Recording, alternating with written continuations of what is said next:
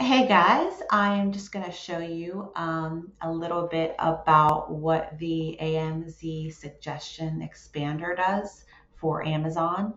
Um, so we're just going to go here. I have a window open in incognito mode here, and I'm going to go to my Amazon search bar, and I am going to go to the books department.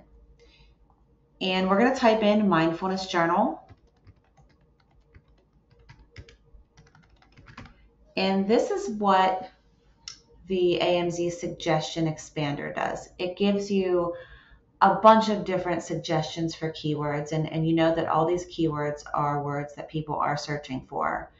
So let me just give you another example here. If we were to type in journal for to get ideas,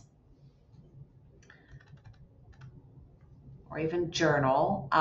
So here are some different ideas that people actually search for on Amazon. So journal prompts, journal for women, journal notebook, journal Bible. Keywords before means that these words here in the pink come before the word journal. And if you scroll over to the right here, you'll see some more.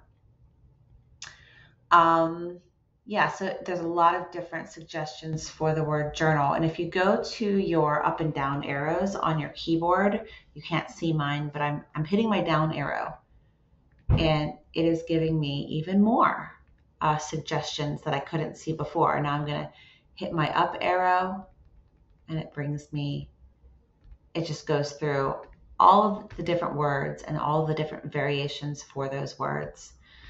So this is a great Chrome extension to have if you're going to do Amazon research. It's free. And if you want to download the keywords onto an Excel spreadsheet, there is a pro version here. I don't have the pro version, so I'm not sure exactly, I've never worked with it before, but I do work with this AMZ Suggestion Expander, and it is literally a godsend for Amazon research. So I suggest that if you're going to do Amazon research, to do it in the Chrome web browser and download this AMZ, what is it called? AMZ Suggestion Expander. So that's how that works. All right, thanks for listening.